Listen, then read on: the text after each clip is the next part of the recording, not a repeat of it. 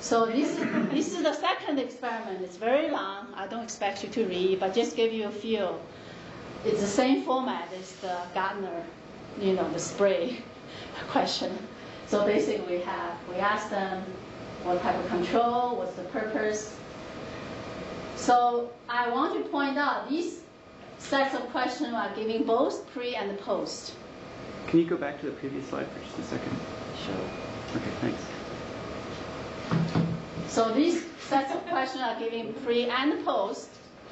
And these 4 sets of questions give only to as a post. Okay? So the pre and post are not identical. 4 questions are identical. We give to pre and post. But the 4 additional questions are given only to the as a post. And how do we administer? Okay.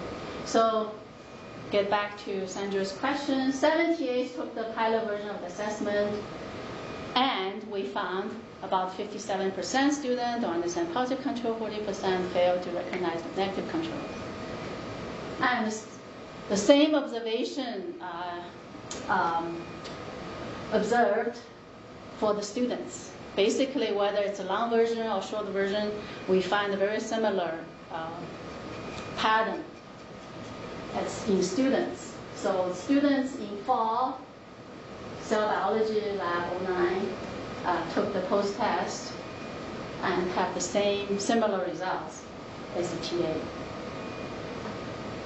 And in spring this semester, 40 students took both the pre and the post in the class in the first week or the last week of the class.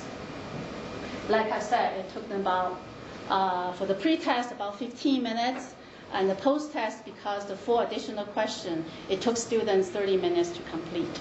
So although, it's really just 1 or 2 questions, because it's involved a lot of thinking, it takes them some time to do it.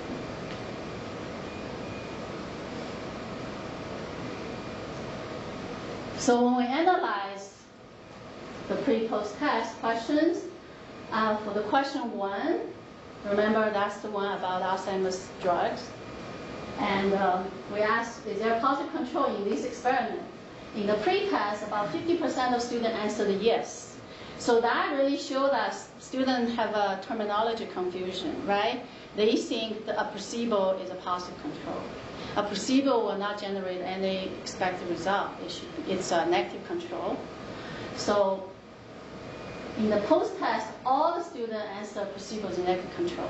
So I think at least clarified the terminology confusion for the question 1. The second part of the question 1 is asking, based on this data, was the drug effective?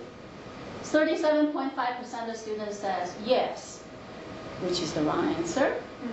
And the post-test, a very similar percentage of students answered yes, so there's virtually no change, which kind of is nice. It serves as a kind of control for our study, because we did not specifically teach or try to help students with that mathematical reasoning. I don't know what you're going to do next, but could you explain what a positive control would be in that experiment? And also, I don't know what reasoning you're supposed to use to figure out whether the drug is effective. It's a very simple mathematical. It probably is, but yeah, I think you just do the fraction of the working, not working in each group. Okay. So the fraction, it's very similar. So it's not effective. Okay. So you'd want a much stronger. Yeah, some students do the math right, but they still conclude it wrong. You understand why? Well, it seems, just looking at those numbers, there was a slightly larger effect for the experimental group than the placebo group. Yeah. So what you need to do is not just, so you need to be able to decide whether slightly larger is slightly enough larger. So you also need to be able to sort of do some error analysis in your head. If the n's had been 100 times bigger, then I don't, I'm not sure if I could figure out what the right answer was. So it just seems like an intrinsically more difficult problem. Yeah. So if student give a reasoning, say why is that? The difference is not big, I cannot determine, need more analysis, that's fine too. So if they give an explanation, what are they thinking in the right direction, we consider, it's not, but the most likely it's not effective based on the calculation. Of course, the sample size is not the same. The other factor may, influence the results.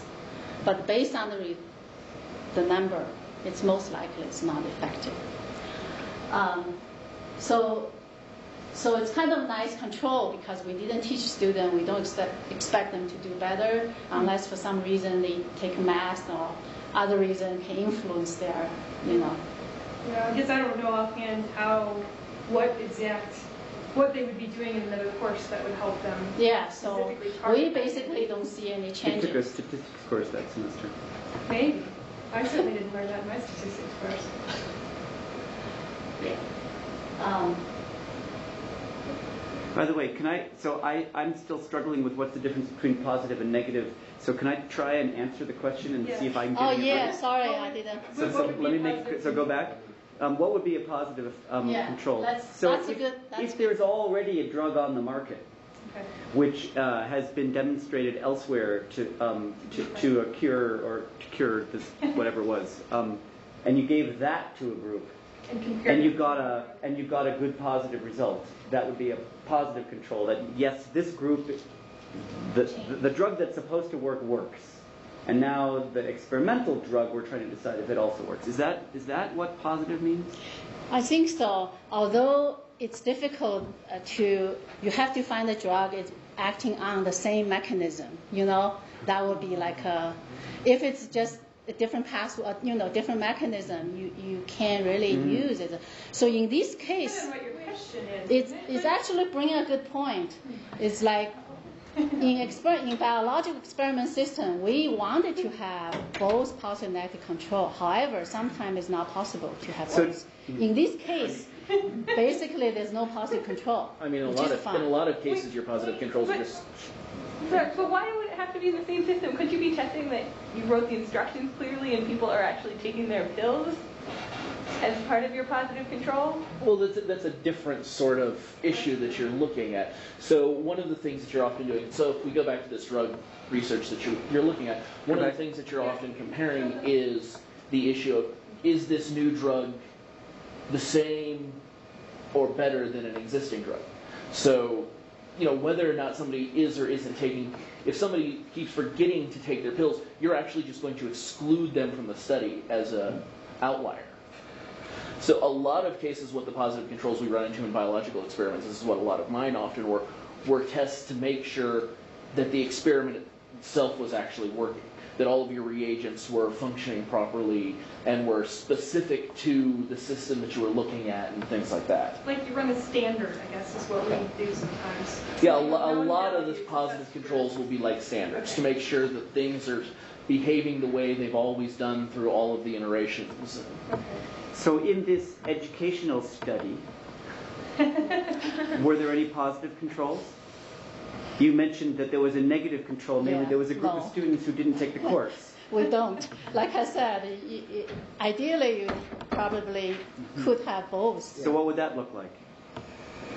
What would a positive control look like for this? If someone like Andrea wants to repeat our experiment, she would use our protocol, to run in a session, or another like I5, whatever they want to run the lab, they can use our protocol to do something that will be their positive control.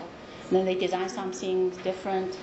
I see. So she would run one class like you ran your class, and then she would have a different class With where her they had own, a whole different testing. set of. But of course, these materials wouldn't work for geoscientists. That's what I'm saying, like similar, like I5, the topics are similar, like I5, another biology. So if you had some intervention that you had documented that it worked to produce something that you want to produce. So Yeah, that's it. are positive controls useful for when you're trying to improve something? Can you Like- say that again? So it sounds to me like positive controls are useful when you already have something that you know works. And you want to compare And you want to something see new, whether something works better or as well as. or as well as. Yes. So But if I you're would, just sort of mucking around with something that you don't even know whether it works, I don't know how you. well, I think in education research is not, it's different, Not you know. biology. I mean,